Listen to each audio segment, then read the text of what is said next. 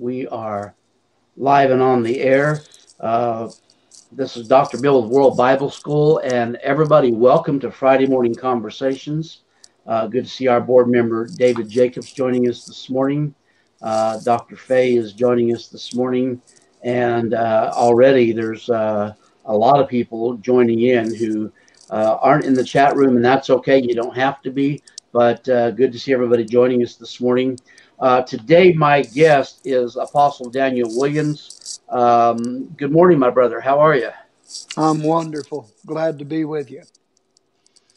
And listen, everybody, this is that time of the morning where some of you are probably just getting around. If you're like us, we work late nights in ministry. We're up late in the evening. And so you might be getting your first cup of coffee or get your Bible or a notepad or just watch and receive from what's going on. Good to see Colleen joining us this morning.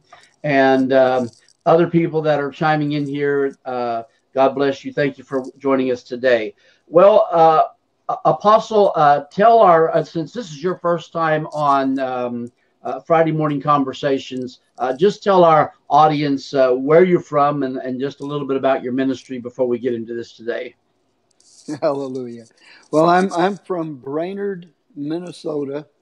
We're about 120 miles north of Minneapolis, and 110 miles, I guess you'd say, south of Duluth. And we're fixing to get snowed on. Yeah. Yeah. But no, the Lord, He pulled me out of some things from my past and made Himself real to me back in 1982. And then he called me to preach, and it's just it's been a whirlwind since then. The revelation that I had then that the Lord revealed has vastly changed, and I just suggest to anybody that be willing to let God change you, because God isn't going to change, and He wants us to know what He knows already about us. And that's what I'm endeavoring to do now, is to know more about what He knows about me so that I can become everything that He's called me to be. Hallelujah. Yeah. Amen. Amen. And Colleen says that it's cold in North Texas, and Texas is just below Missouri. And I just found out this morning that Minnesota is 2 states above Missouri. Of course, we're at the very bottom of the state, and we are actually at the 4-state corner of Arizona, Oklahoma, Kansas, and Missouri. Joplin's right in the corner there. Good to see a professor that's going to be starting in November, Pastor Lynn Garner, joining us this morning. So we're talking about developing the mind of Christ within you. And in this lesson and the next 3 weeks, we're looking at the mind that was in Christ Jesus. The Bible says, let this mind be in you. We're going to read that scripture here in just a moment.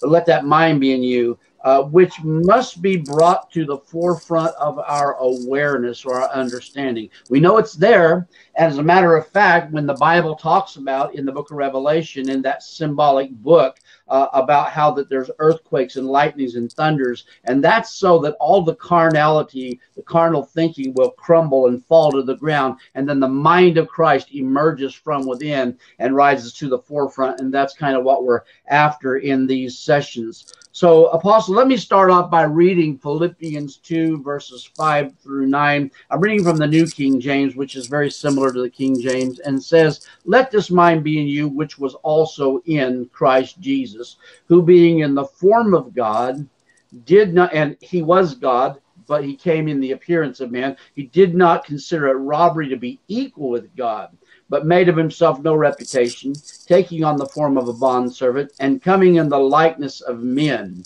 And being found in appearance as a man, he humbled himself and became obedient to the point of death, even to the death of the cross. Therefore, God also has highly exalted him and given him a name above, which is above every name.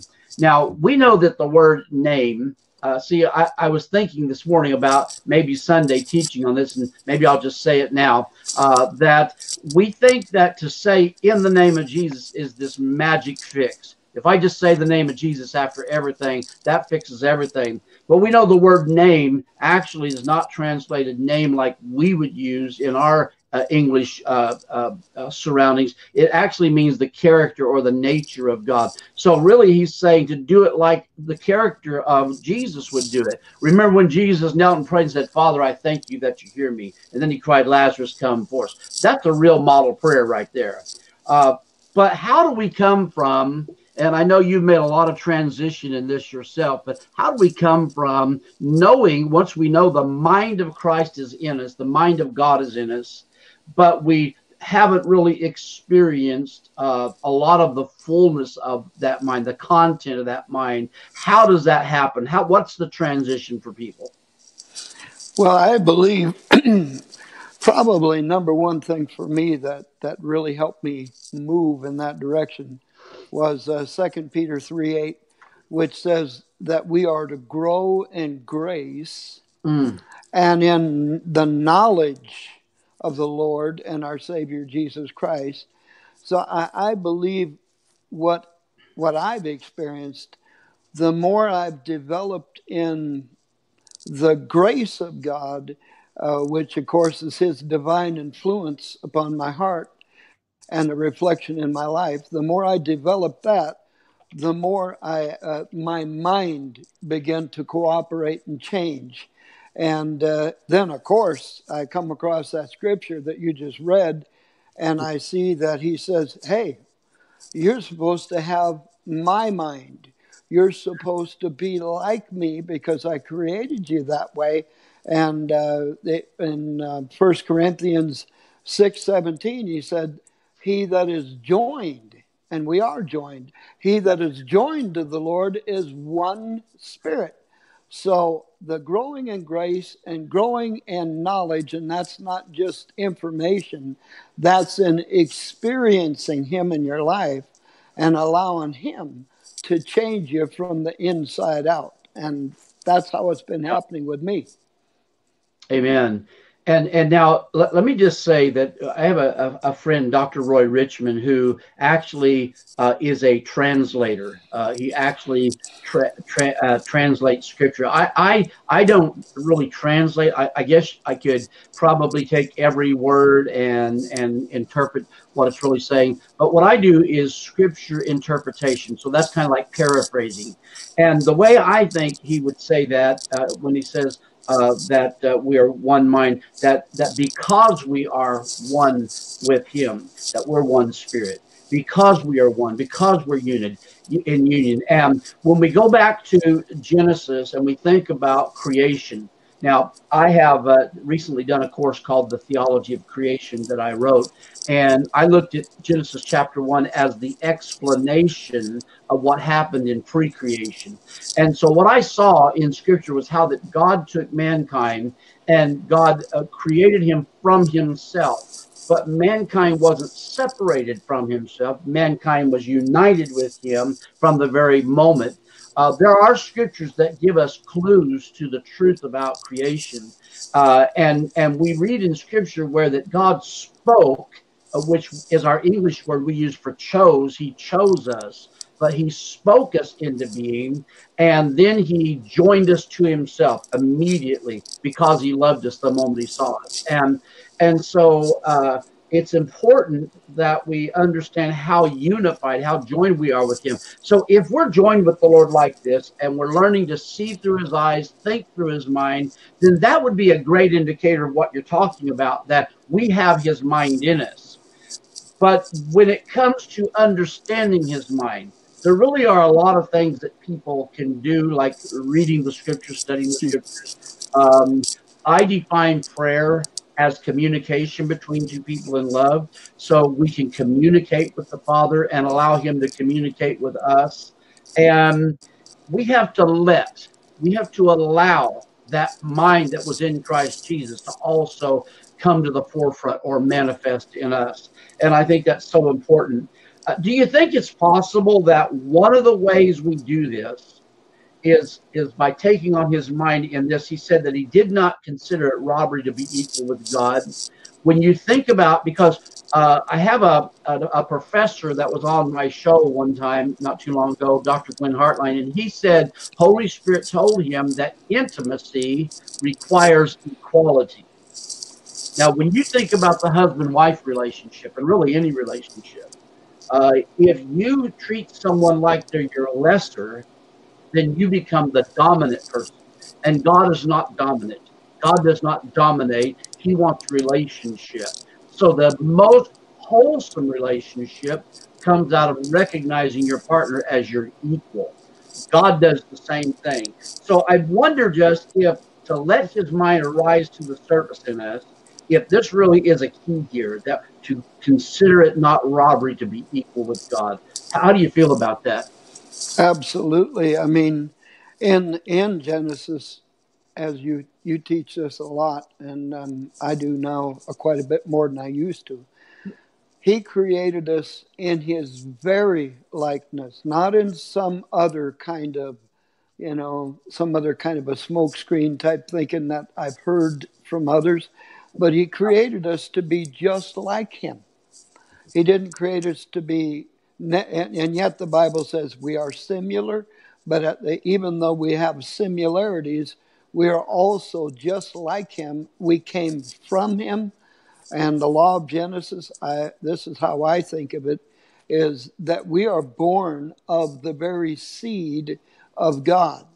And every seed produces after its own kind.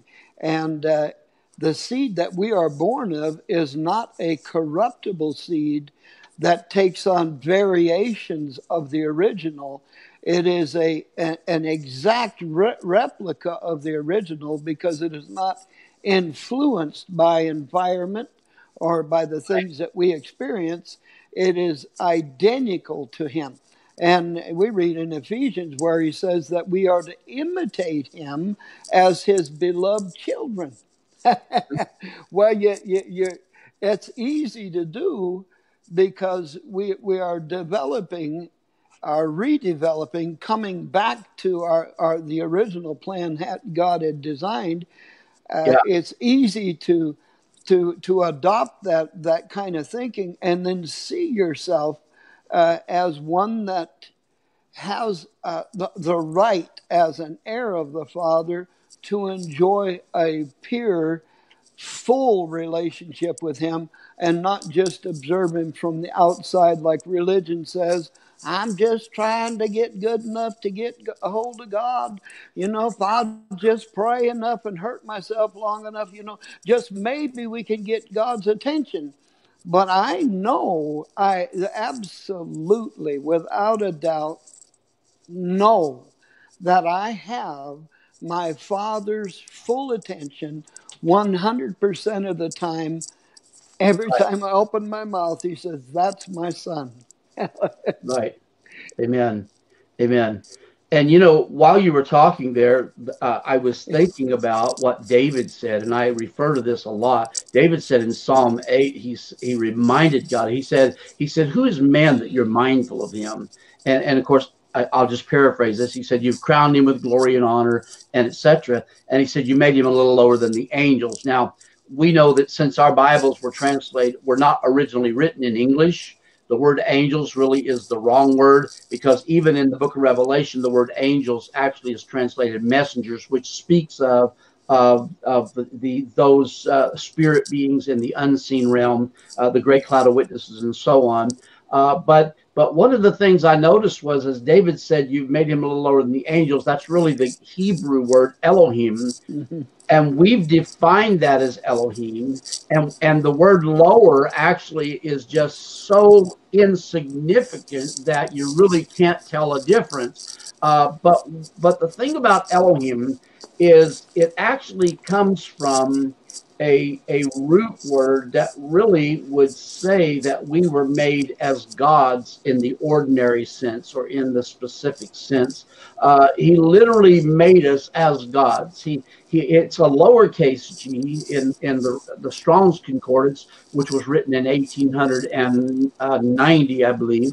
But the thing is, to think about that, David's amazed. God, you made these people, and they're not much different than you. And a way I define that is he is the creator, we are the created. But he's joined us to himself. And that joining to himself would really preface the same as. And that's what God did. That's how much he thinks of his creation. Isn't it amazing, Apostle, that creation thinks so little of themselves much of the time, yet God thinks so much of his creation to make us identical to himself? Yes. We have not received the spirit of bondage again to fear, but the spirit of adoption whereby we cry, Abba, Father. One of the differences I see that we are like him, and he said we are equal, we're like him. We have that mind in us, but one of the differences is that we call him Father, and therefore that puts our position, like you would say, maybe just a little bit lower, but yet not, because it's in honor and reverence to him as our Father. Yeah. And that's how I see that. Abba, Father, Daddy. And what do? I mean, if you had a good earthly father that represented the things of God, what did you do with him? When you came into the house, yes, you could go into the kitchen, you could take what you want, but there was a reverence, there was a respect for him, because he was the father of that family. Well, God is the father of his whole family. Amen. Amen. Now, another layer to add on to this is that when he said that he did not think it was robbery to be equal with God, if we adopt that as to a word about ourselves, because this was not Jesus talking, this was the Apostle Paul teaching to the church at Philippi.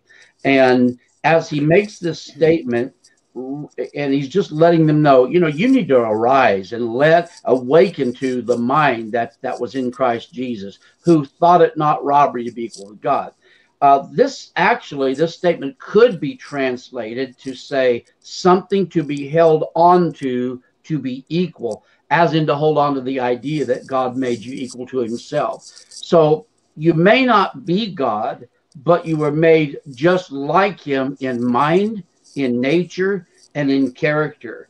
And that's just how much we are like our Father.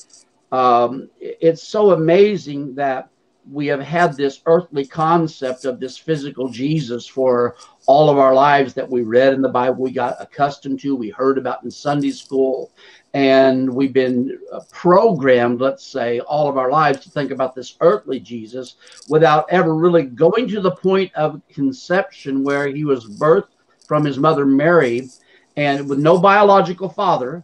His mother Mary was overshadowed by Holy Spirit. And think about this, Jesus was fully God, fully Spirit, and he manifested into this earth realm just like we did through the birthing canal of his mother. Nothing changed about who he was. He just took on an earthly identity for the sake of how the senses work in this realm, how people's minds work in this realm. And so I think it's so phenomenal that you've got about 4,000 years of the Old Testament prior to Jesus. You've got no telling how long the garden was in existence in terms of Adam and Eve and that scenario. And so all these years, mankind goes through, from Genesis chapter 2 to about Revelation 20, man goes through this messed up concept of God and of himself. And here comes Jesus, this man, and he walks in the earth just for 33 and a half years, and he shows us how to be like God. He shows us how to act. That's why he was so persecuted, because religion will persecute you if you come up with statements like we're making this morning and saying, you're just like your father. You were created just like God. Well, the same thing happened to Jesus, but yet he manifested him. And you know what, Apostle? It wasn't that he went around bragging about being like God. It was that people got a revelation, just like Peter. You are the Christ, the Son of the living God. It takes a revelation to know who it is that lives in you and the reason why you're supposed to imitate the one that's in you, because you're just like him. Amen. Absolutely. I'm going to read one verse. I have some thoughts probably to piggyback what you said, but Ephesians 4:23. I really love this verse because he says, and be renewed in the spirit of your mind. And that's the only part of that verse I wrote down and used. Be renewed in the spirit of your mind. And that means to renovate or reform. And it also means reversal. And then I got this little phrase as I was thinking about it. Reversal is to come back to the Father's original plan. Come on. That come back to the Father's. That's what he was trying to teach him. He says here, come back to the Father's original plan and be renewed in the spirit of your mind. In other words, let your carnal thinking and that way of thinking become spiritual thinking. God is a spirit. And the truth of the matter is we are spirit. We just clothed in flesh. Jesus was spirit and he became flesh and dwelt among us. We were spirit with the Father before we were formed and became flesh. And he said that let the Word become flesh. In other words, let the Word be quickened within your whole being. And then this physical body, literally by presenting the Word and exercising the Word in our lives, our senses begin to line up. And we begin to think like God had or intended us to do from the very beginning.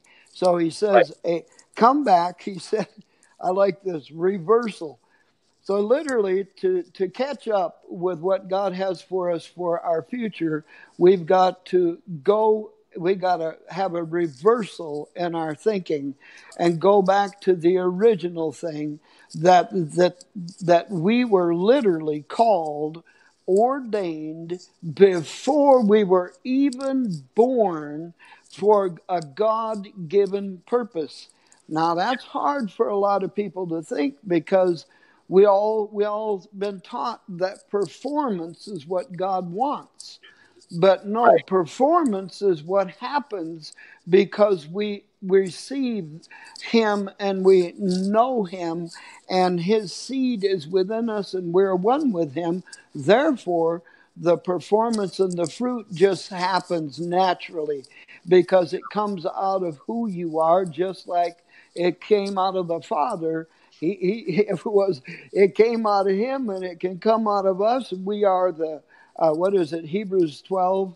I don't know the exact verse right now, but he says, we are the spirits of just men, pure, innocent, and holy, just men made perfect. Yeah. Totally complete. Hallelujah. Amen.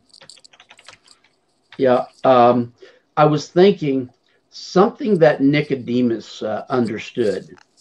Nicodemus being not only a Jew, as Jesus was, but Nicodemus also being a member of the Sanhedrin Council.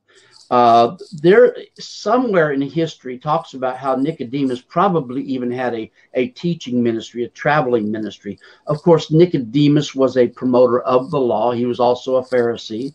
And the Pharisees were those who persecuted Jesus. He came to Jesus by night, and he says to Jesus, we know that you came from God. So meaning that the Sanhedrin councils already discussed this, and Jesus begins to speak to him. Now, think about this. All of our lives, we've had this term "born again" in us, and when we came into the revelation of who we've always been, what is the purpose of coming into this earth realm and now becoming born again if we've already been created just like God? Well, here was the thing. Just to cut it short, because I just taught on this yesterday in my associate class. That the term born again actually means to be regenerated to the original. Amen.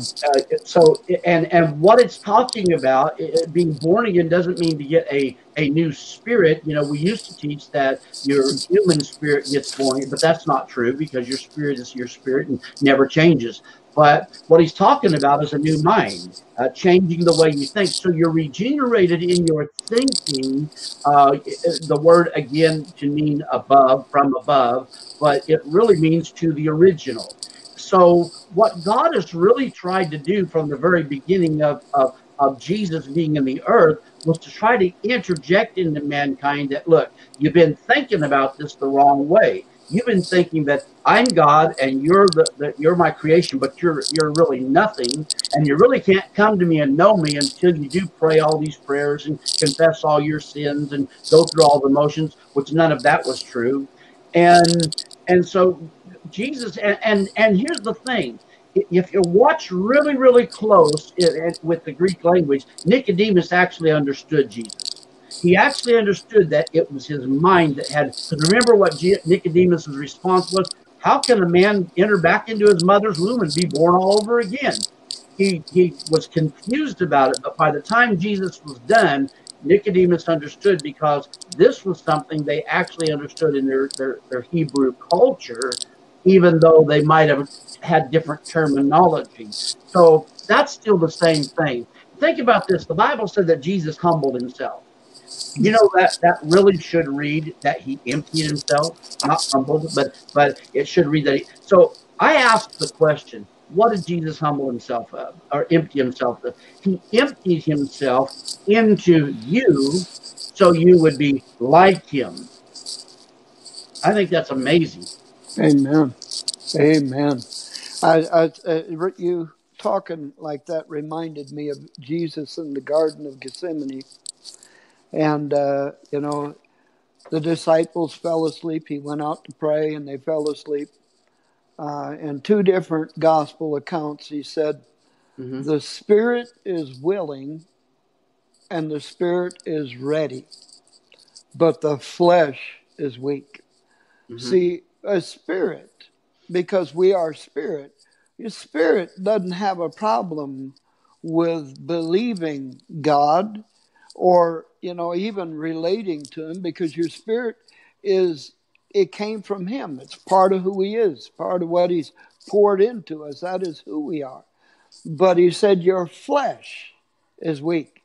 And that's where the understanding and the way we perceive ourselves to be. And David said in Psalms 23:7, as he thinketh in his heart, so is he. Right. No wonder it's so important to develop the mind of Christ, because that is for this natural world we live in.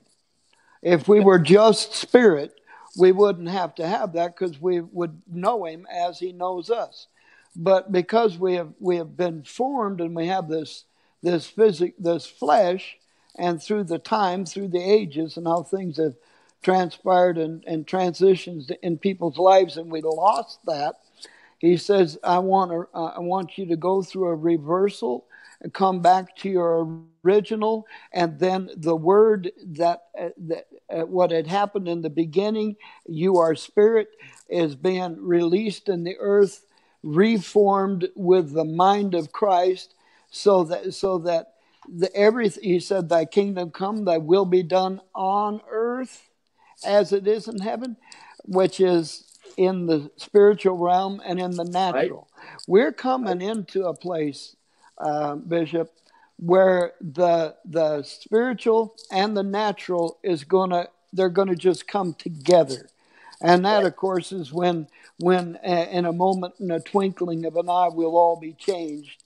And death, that'll be swallowed up. It'll be total victory. The grave will completely lose its sting.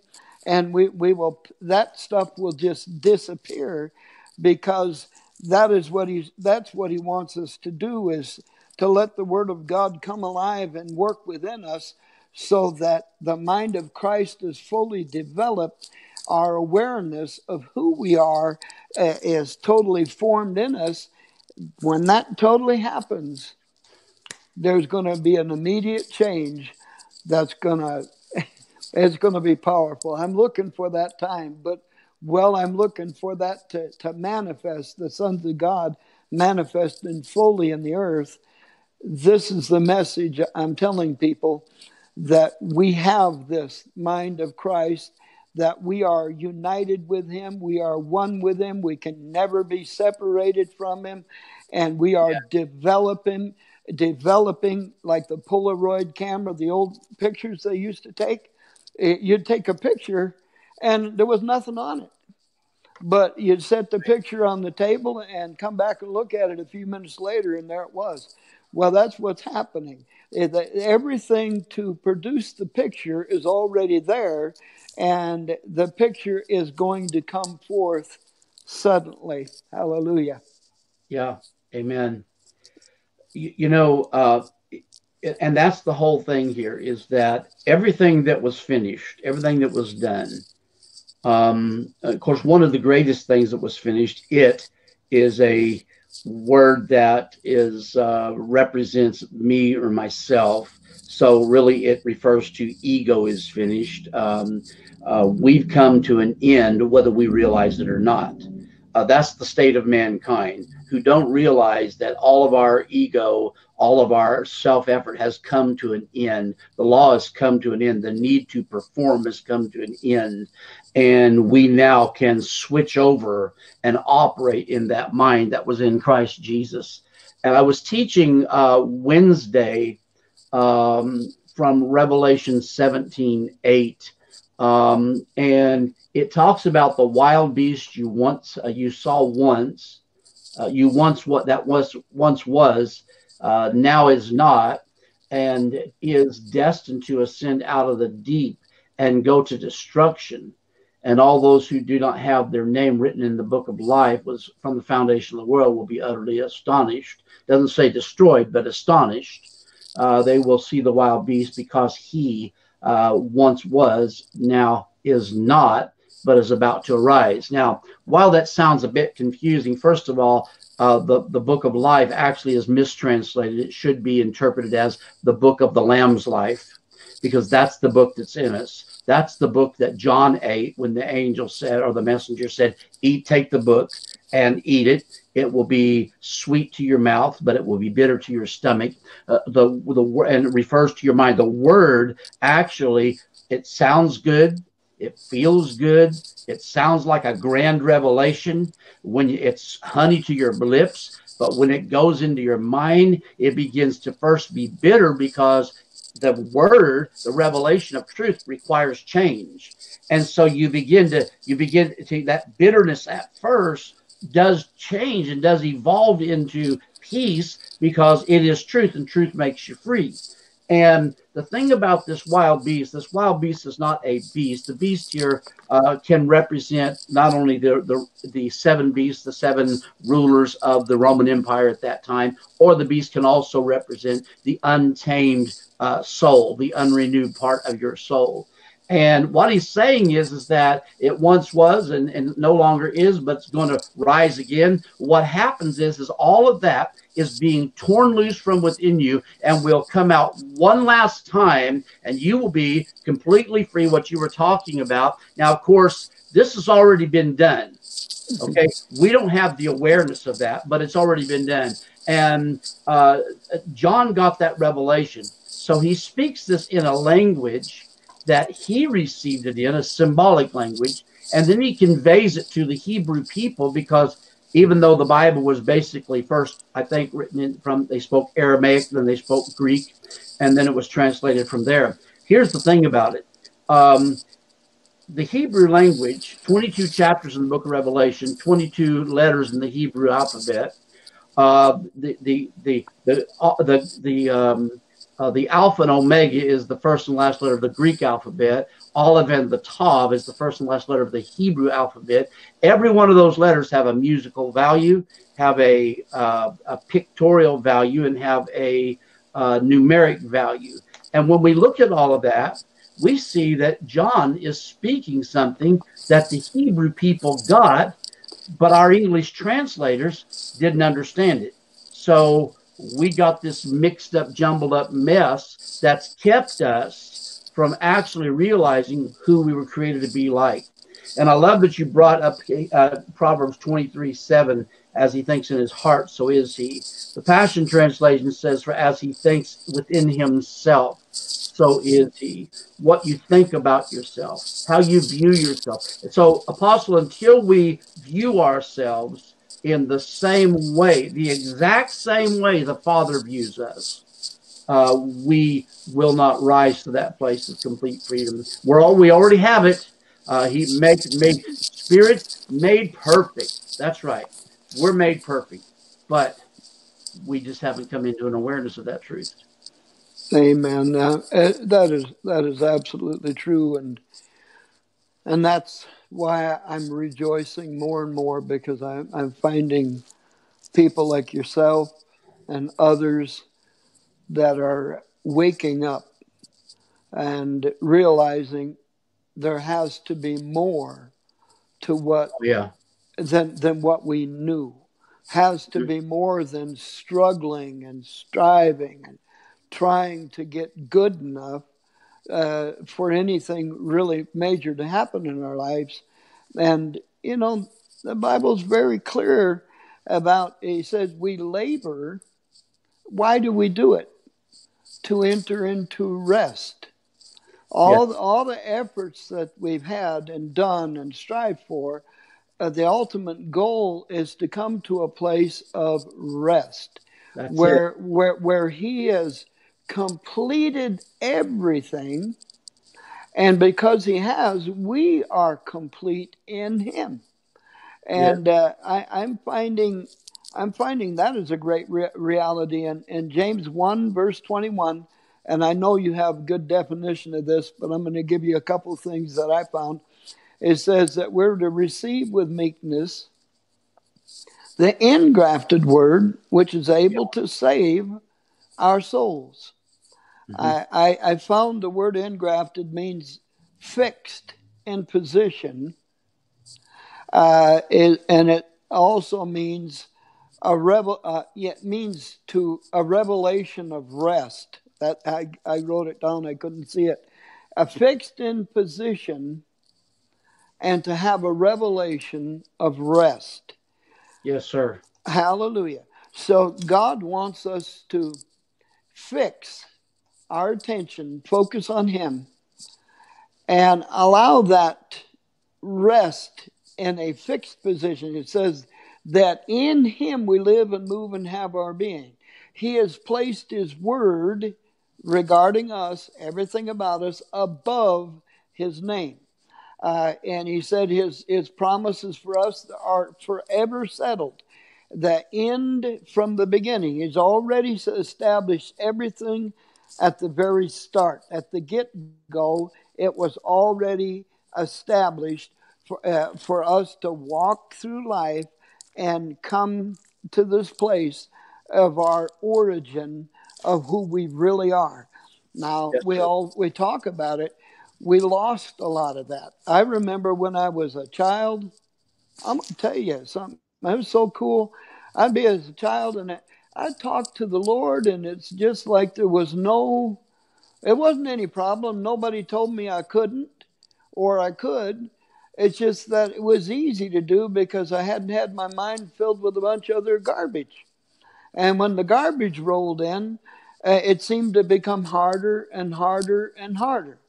And then in 1982, when somebody talked to me about, hey, you can receive and have an experience with God, baptism of Holy Spirit. I thought, well, what is that? I knew Father, Son, Holy Spirit, but I didn't understand that part. But the man prayed for me, and something happened on the inside of me that woke me up, then and since 82, it's been a journey, even through more of the stuff being told, well, buddy, you just going to have to, my God, you're going to have a hard time getting there. I mean, the Bible says, scarcely will you be saved. You know, the unjust and the rest of them, they ain't got a chance, but scarcely would a righteous man be saved with difficulty. And I thought, Lord, why would you do something so good and then make it too hard for us to accomplish? Yeah. But yeah, it's so hard to do.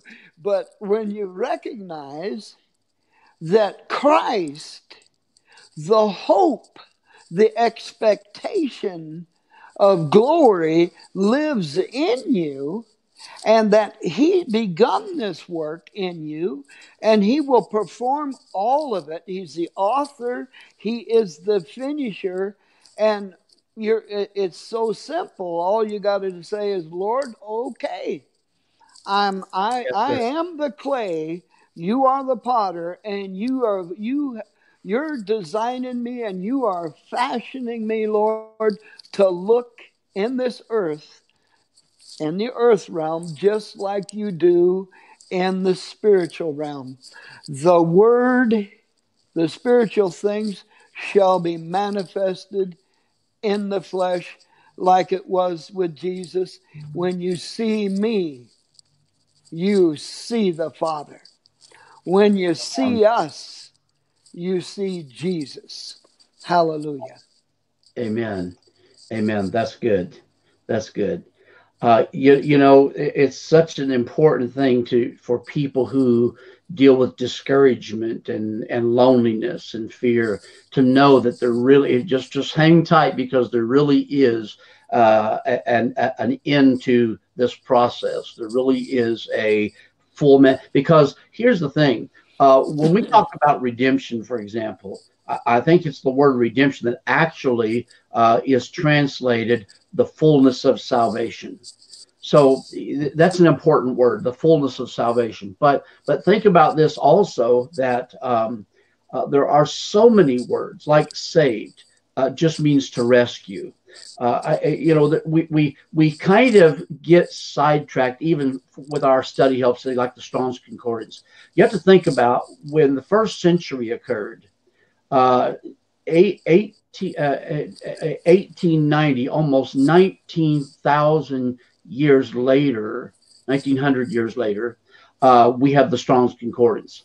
Now, James Strong's did a really good job trying to translate the Greek, but the problem, or Hebrew, but the problem is that the Greek language had been altered with, it's like our English language. Today, the younger crowd has a different terminology than we had when we were young people. And so that was the same thing with the Greek language. So meanings were kind of altered. And so you get to James Strong's in 1890, and it's really hard. Sometimes the metaphors that he uses, or the biblical usages that he uses, are really more accurate than the regular definitions. But the point is, we can discover some things. So we've been rescued. How we've been rescued? We've been rescued in our thinking, because there's no torment in the body without the mind, and the spirit is never tormented. So the mind has been rescued by Jesus. And that's why Paul says, let this mind be in you, which was also in Christ Jesus. Now, when he says to receive the with meekness the implanted word, which is able to save your souls, is able to rescue your mind, rescue your thinking. I agree with your definition there. The engrafted word, emphutos, is the Greek word, meaning inborn, or that which you were created with, which is the implanted word. So we know that the word, really, the Bible says in John 1:1 that the word was made flesh, or that the word was God in the beginning. And so we know that the Spirit of Christ is in us, the mind of Christ is in us, and it really does mean that which you were created with. So we have this word that's engrafted within us, ingrained in us, but there's an area of our unrenewed soul that doesn't get it yet, just to be plain about it. And so we have to allow that to be engrafted. So I kind of view, if you look at the root system of trees, as they grow deeper and deeper and deeper, they become stronger and stronger and stronger. I kind of look at the renewed part of the soul as the roots of a tree going into the unrenewed and overtaking. Because, Apostle, I want to tell you, I'll tell you what I'm excited about is that the marriage, even though the book of Revelation is symbolic, it's not literal, but if you take the symbolisms of the marriage supper, the marriage between the lamb and the bride, I view our soul as the bride that's being adorned. Your spirit is wall to wall Lamb of God, Holy Spirit. And when your soul is fully renewed to the mind that was in Christ, there'll be a joining of spirit and soul, the marriage of the Lamb and the bride, so that there is no more soul, no more carnality, no more wondering, when am I going to manifest like Jesus? When am I going to manifest like God in this earth? None of that will exist anymore. And I, for one, am looking for that. So that's the hope. That's the hope that we have. And the Bible word for hope means a confident expectation of good. So we have to constantly have confidence and be expecting the good to emerge in our lives. Amen. You know, the Lord gave me a term, and I think it's really powerful. And you know, the Bible, we have it written, canonized, the Scripture, but the Bible ain't done being written. Because His Word coming through, when we're inspired and God, the Lord gives us something to give to somebody that is birthed from the Spirit, that is the Word too. But here's what He told me: for soul fractures. Now we know about broken bones. If a bone is broke, that is very easily detected because it's broke and you can see it's broke. But a soul fractures can be so fine that they're hard to even detect.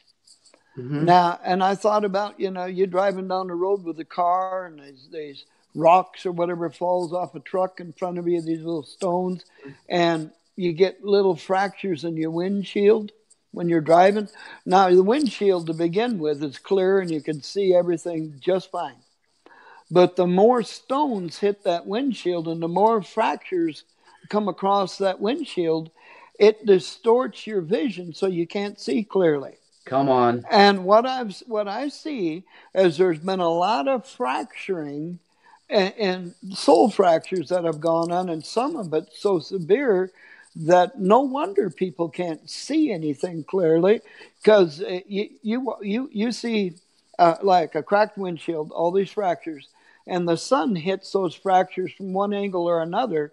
That even makes it harder to see, because it really distorts your vision.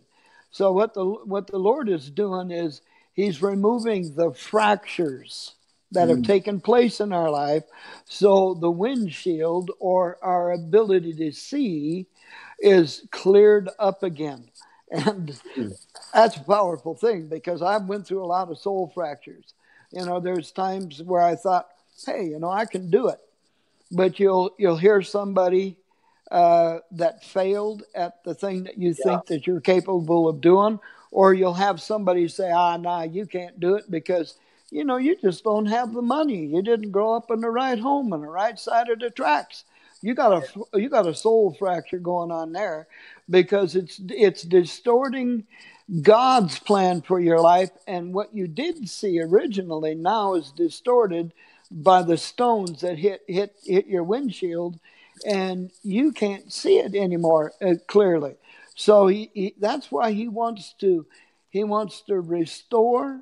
He wants our minds to be restored to its original, so we can, when we looking in that reflection of who we really are, we don't see ourselves after the flesh, after carnal, after somebody that cannot accomplish anything. We see ourselves after the Spirit, just like our Father.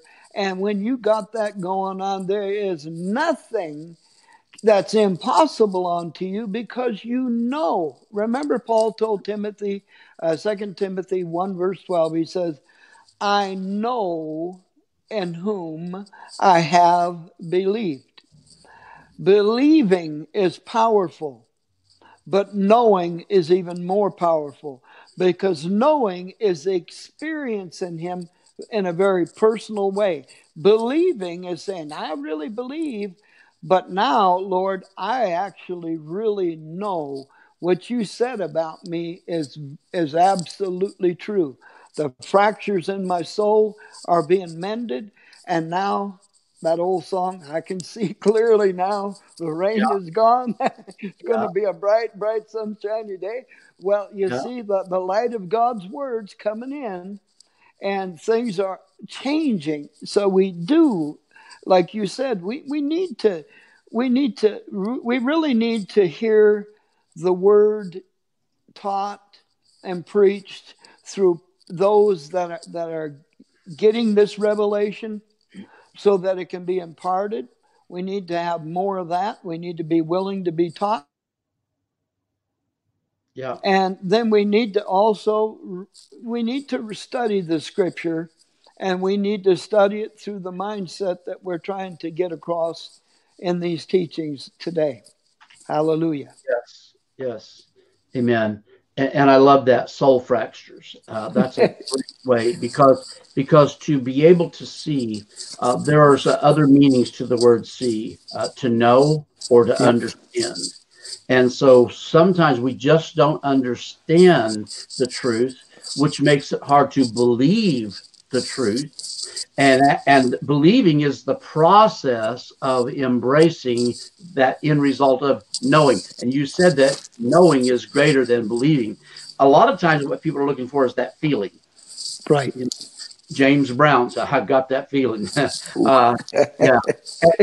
And see, knowing is greater than feeling. So you can feel stuff, and when I go to go get a worship or in prayer, and those Holy Ghost goosebumps pop, that's a feeling, and that's okay to have those. But the end result to your process, your believing, your trying to get this, is the knowing. Once you come to know, because Jesus said you will know truth, and truth will make you free. And I want to tell you that. I started preaching in 1970. Well, first time in 1972. We got married early January 1973 and became youth pastors. We were both raised in ministry.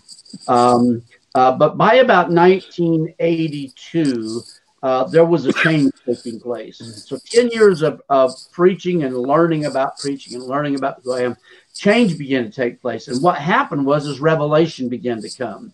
Now, it wasn't the revelation I know today, but it was the process. So for about 35 years, I've been in a process. And and it's a constant upgrading. I say it this way: constant downloads of fresh information. Just the stuff rises from within you to your knowing, to the place that you get it. And sometimes in the process, this information becomes confusing, or it becomes hard to get a hold of, hard to bite. We like to get.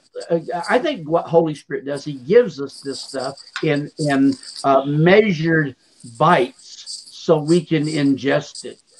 He doesn't make it difficult for us. We make it difficult, but it's really not. It's like healing. Thank God for healing. But a greater than healing is knowing that I was created whole. Okay, so I revert from seeking a healing back to a knowing that I am whole, because that's how God made me.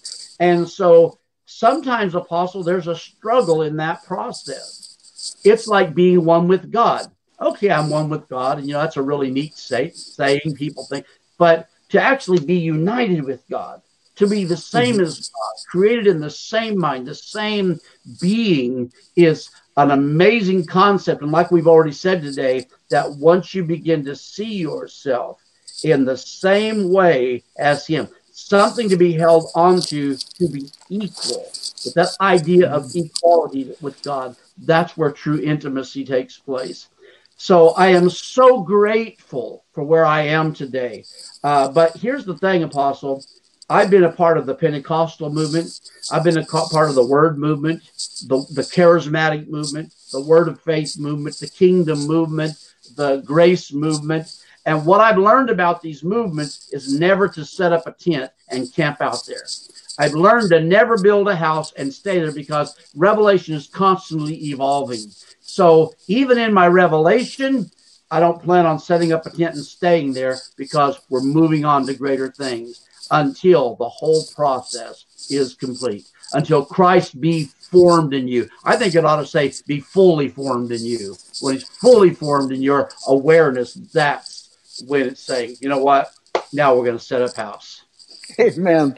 Yeah, it's like a staircase. We just keep climbing, and we're just going higher. But he said, Isaiah said, "Thou wilt keep him in perfect peace," and I believe that is shalom. I believe, which is prosperity in its full meaning, not just cars and houses, and health. It means health and all that. Whose mind is stayed on thee. I think that's so valuable for us.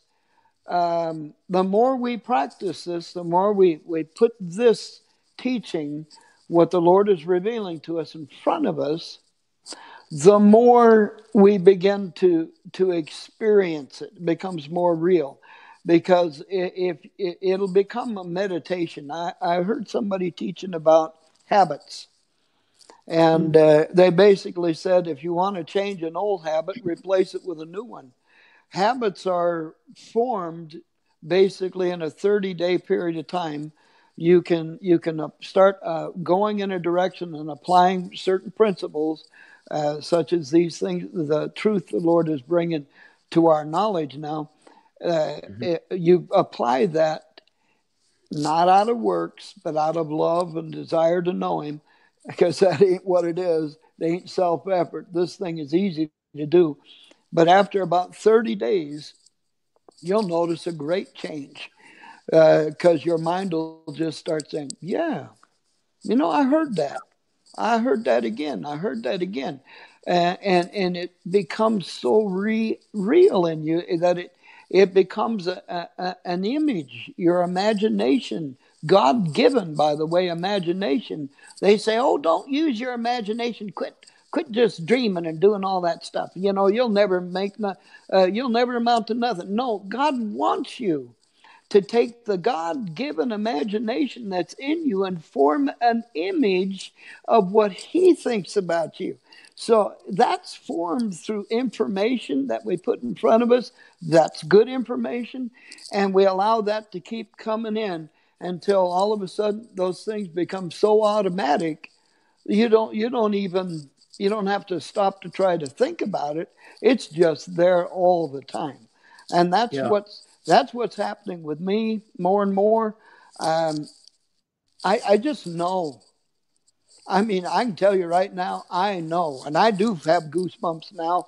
I don't live by my goosebumps or the tangible presence of God, because he does that all the time with me. He just does. And that happens with intimacy. Into him you see. Into him you see. Intimacy is going to produce feelings. But even if you're not being intimate that way, you still have the relationship. But the more intimate we get, the more the experience grows in our life, and the more the reality of what he said about us takes over all that stuff. I've had people say negative things about things now, and I just say, more and more, I said, no, that ain't, I don't agree with that. Yeah. I don't agree with that. I agree with what my daddy said about me, and I know what he said about me. That's how it processes with me anyway. Amen. Amen. We're transformed into the same image. And that really does translate to say transformed into the same mind, the same mindset. And that's just something you have to come to know. And if it takes time, it takes time. This process for me, although I've been in ministry 47 years, really a good 35 years or so, this process has been going from one level to another level, and I'm enjoying the ride. And I Amen. think you have to come to the place that you enjoy it. Otherwise, it becomes a great deal of frustration to you. So, well, we're going to come back next week and talk about more concerning developing the mind of Christ within you. We'll get some new scriptures, some new thoughts, some new concepts to share with you. And I want to say today that everybody in the chat room is great comments, great thoughts, wonderful conversation. Apostle Daniel Williams, thank you so much for being on the show with me this morning and doing this series for 3 weeks with me. We're going to come back next week and talk about more of this, and I'm looking forward to it. Amen, Bishop. It's an honor and a privilege because I know what's going on now, and the revelation will continue to grow. But I know this is what's on the cutting edge, and I've said it this way. Maybe others say it the same way. I believe we've got our finger on the pulse beat of the Father. You know, we got our finger on that, and He is going to show Himself so alive and so real in us, and our whole mindsets are gonna wrap around what He said about us, and all the other stuff is just gonna fall off. The more we're established, and I'll try to remember that next time. Established in right standing with Him, oppression and fear and terror will just fall by the wayside. Yeah. Amen. Amen. Yeah, keep that in mind for next time. Let's do that. Let's come back to some more scriptures. And I enjoyed you being on today. I think when we go off, because you're on your phone, it's going to kick you out. But I really enjoyed today's conversation. Thank you. Amen. I did likewise very much. Praise the Lord. And I liked those fractures, soul fractures. That was a great concept. I actually posted into him, you see, intimacy. Very good. And let's come back to this next time and talk some more about developing the mind of Christ within you. Hey, everybody, have a great day. If it's morning where you're at, just before noon, then enjoy your day. If it's night for you and you're about to end this day, then have a great evening and a great night. And we'll see you next week. This is our last show for the week, unless we do a random teaching on Sunday. But in the meantime, have a great time. And we'll see you next time. I just want to say real quickly, if you're interested in BeLive.tv as a webinar format to give you a professional presentation, they are offering you, to celebrate the 1 year I've been with them, offering you a free 30-day trial to use their system to make a decision during that time. So thank you, everybody, for watching, and we'll see you next time. Bye-bye, everyone.